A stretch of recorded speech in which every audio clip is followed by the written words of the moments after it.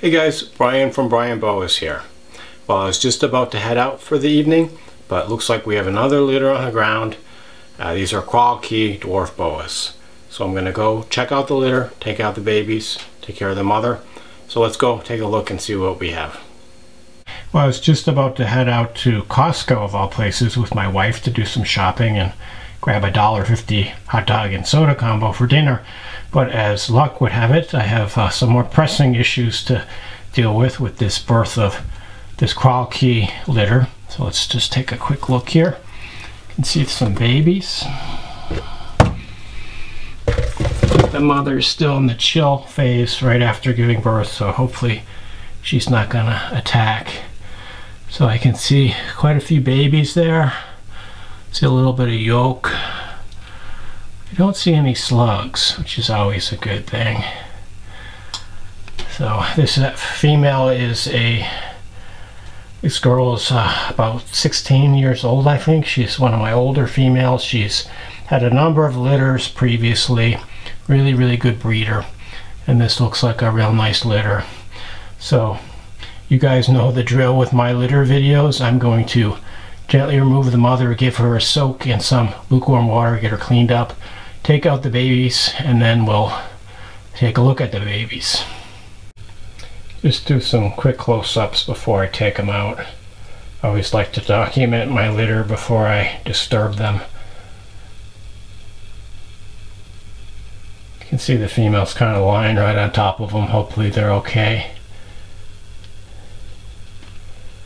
There's a little baby actually looking like he wants to take a ride on mama's back, which is kind of cute. But the female is still kind of lying motionless. Usually they're pretty tired right after giving birth, so they don't move around a whole lot. And it's a good time to take them out because you're less likely to lose any blood in the process. The mother boa is now soaking in some lukewarm water to clean her up and get all the scent of the boa baby goo off of her. And so now I've come to just check on the babies. So this female was actually moving around quite a bit the last few days, and her due date predicted by her post-ovulation shed is tomorrow, so I figured that this was going to happen pretty soon. She usually gives birth right around 105 days after the post-ovulation shed. Today would be day 104, and so looks like a pretty nice litter, maybe a dozen or so, dozen to 15 babies. Unfortunately, I see a few stillborns just kind of lying there limply. I don't see any slugs though, which is always a good thing. So I'm just gonna go in there and see if I can find these stillborn. Yeah, there's one. So this guy unfortunately isn't living.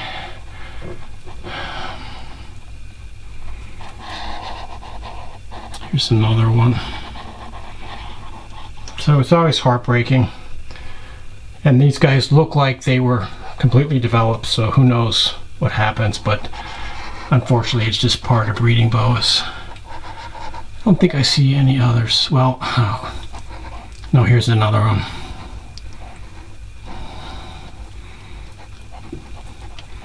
I don't want to force him out. So yeah, 3 stillborns and then I don't know how many live ones. So I'm going to go ahead and remove these guys into a separate tub on top of some paper towels and get a better look.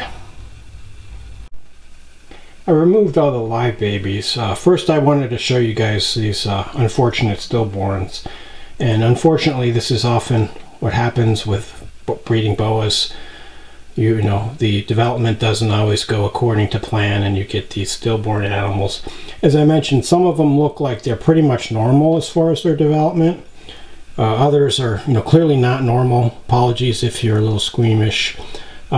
This one right here, you can see its head isn't developed normally. It's kind of got a short upper jaw right there.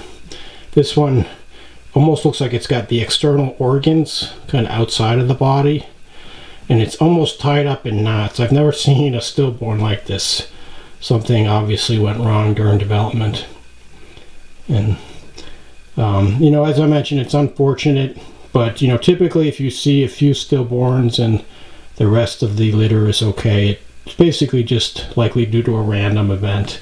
that happened that was completely out of your control and nothing you could have done about it. If you have an entire litter that's, you know, deformed or stillborn, it implies that there was some issue with the incubation or the husbandry. Maybe the temperatures were too high or something like that. So these are the unfortunates. Luckily no slugs though. Always seems like you either get some slugs or some stillborns. So some people who have snake-eating reptiles like tegus or king snakes will actually feed these to them. You know, since I'm not in that category, I'm going to give them a proper burial in my garden. Here we have the live ones. So there's a total of 13 babies. And you can see there quite a bit of goo in this litter. See a lot of umbilical cord and the amniotic fluid, referred to as the goo. And these guys look like they have quite a few different patterns. In the other litters I got from this female, there were quite a few different looks. You know, some had quite a bit of striping, especially towards the tail. Some had kind of irregular saddles, some had more uniform saddles. But the crawl key are kind of cool because you can get like a lot of different patterns and shapes of the saddles in any given litter. There's a close-up of the babies. Maybe you'll get a better idea what I'm talking about with the differences in the patterns.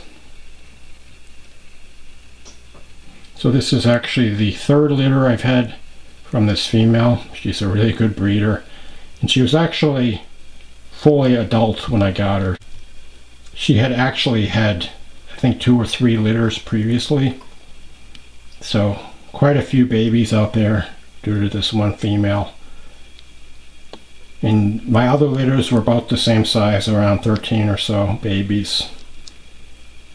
So these guys probably have a lot of relatives out there.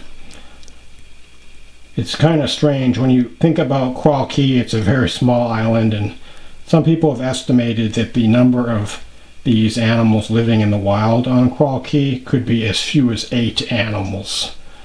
8, you know, which is kind of crazy because you hear about like California condors and pandas and tigers and all these other endangered animals, but you don't really hear much about boas on some island in Central America. So this litter right here could represent more than all of the Crawl Key boas alive in the wild on Crawl Key. Kind of amazing to think about. But you know, hopefully we'll have these animals in captivity for quite some time because they're a joy to work with. A great small boa for someone that wants to work with, you know, full-blooded boa constrictor that behaves and acts like one, but is a little bit more manageable size-wise.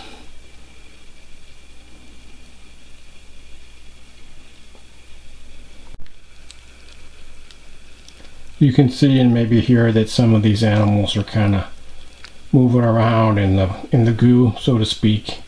It's almost kind of like a little bit of a slurping sound.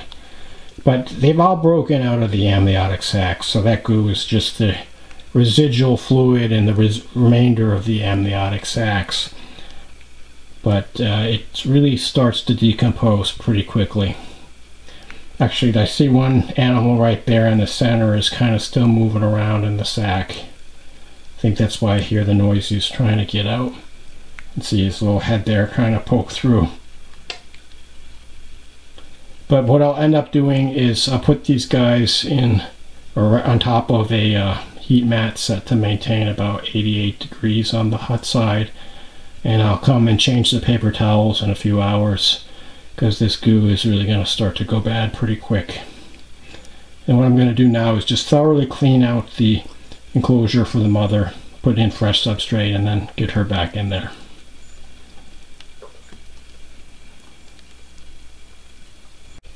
So the female's done soaking and I have her back in the cage. Just went ahead and put some corrugated cardboard on the bottom rather than the cocoa husk. It's just a lot easier to keep clean. But she did great. She looks really deflated now.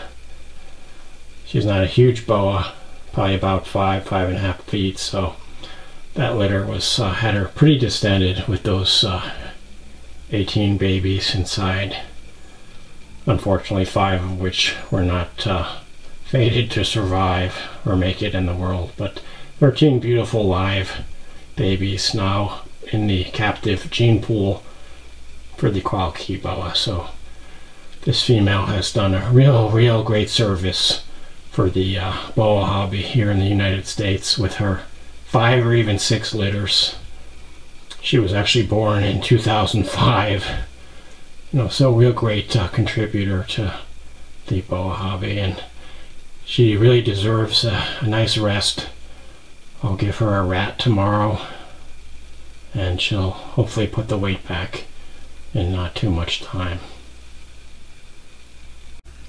It's been a while. I just came to change the paper towels, clean up all that goo that's been building up, and you can see these guys are just piled in the corner as the babies normally do, since there's safety in numbers, and look like they're doing pretty well so far. One thing that I noticed with these guys is they're really big for dwarf boa babies, much bigger than my Tarahumara's. They're about the same size as my Suriname babies, so probably close to 2 feet. And you can see the different patterns. Here's one that has a striped tail there. It's kind of aberrant shaped saddles. Some have more of a standard, normal shaped saddles. But really nice babies, really nice litter. And these Quality Boas have really grown on me over the years. There's one trying to escape. Here's a close-up. And as I was saying, these guys have really grown on me over the years. One of my favorite locality boas. Really beautiful looking and really convenient size. Also enjoyable to work with. These guys and the Tarahumaras are definitely my 2 favorite dwarf boas. I plan to just keep them in this simple setup in this 56 quart Sterilite tub paper towel substrate for the next week to 10 days or so till they shed, and then they'll be on their own in their own separate tubs, and I'll try to feed them for the first time. You can see I added a water dish. They probably won't drink, but it's always good to have in there to increase the humidity. Sometimes the baby boas like to soak, and I think maybe it helps them shed a bit. So real nice animals. I'll put these guys on top of a heat mat set to maintain 90 degrees on one side, and they should be good for the next week or so. Thought I'd take out the father of the litter to end this video. So this guy is a 9-year-old Quality male.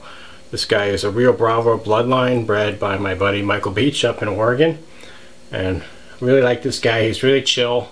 You can see perfect size. He's maybe 4.5 feet or so. I love his kind of ashy gray coloration, beautiful white belly with the darker black speckles and markings, and also great to handle. These guys, they just they don't really move all that fast. They don't try to escape, but you can definitely feel the strength of the boa constrictor. So definitely a muscular animal, but no bigger than like a large corn snake or king snake, something like that. So very manageable size for somebody looking for a pint-sized boa constrictor. And so this guy had a litter with my female back 2 years ago. So this is the second litter together. And actually kept 3 of the babies from the first litter. They're grown up and they're doing quite nicely now that they're approaching 2 years of age. And so I will have some of these babies available from this litter. So if you're looking for a Quality Boa, this is a good opportunity to get a pure Rio Bravo bloodline animal. I probably expect these guys will be ready in about 2 months after they've fed a few times and shed a couple times. So probably around the September time frame. And so stay tuned for future videos where I'll give you guys updates on this litter and how they're doing, show you the babies after they shed, etc., as well as when they'll be available for sale. So really happy with this litter. It's been a good last couple weeks. We've had some really nice litters on the ground here at Brian Boas. So far so good this boa breeding season. We'll have to see what August brings, or the rest of July and August should be pretty busy here if things go well. So please stay tuned to future videos on these babies as well as other litters to come. I hope you enjoyed this video. As always, if you have any questions or comments, you can shoot me a line or write them in the comments below. Thanks for watching and enjoy your boas.